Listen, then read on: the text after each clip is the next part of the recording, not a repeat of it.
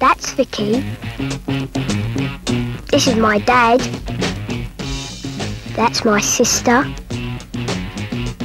This is my mum and my nan.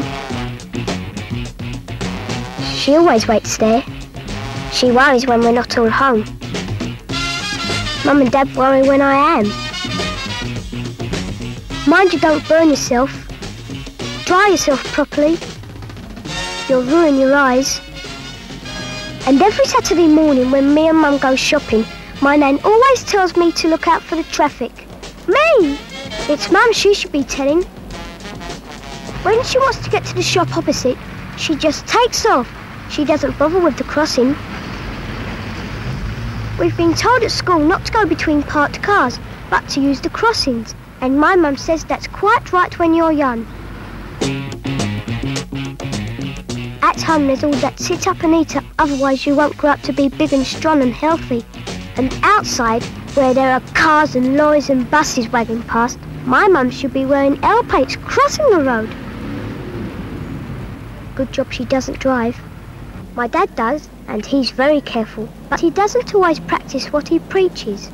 Me and him had been up in the park Sunday morning. Then he remembered we hadn't bought a car. I started walking to the subway, and he tells me to make us late for our dinner. It's very funny how grown-ups can always be right, even when they're wrong. Now, if anybody had tried that when he'd been driving, he'd have done his nut.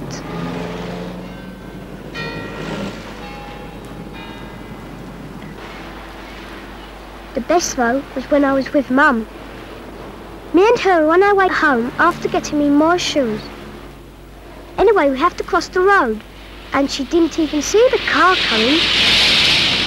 She was about to tell the driver what she thought about him, and he was out the car to do the same. And you know who he was? My dad! In our new car. We could have all finished up as mincemeat. And you tell me how they would have explained that to my nan.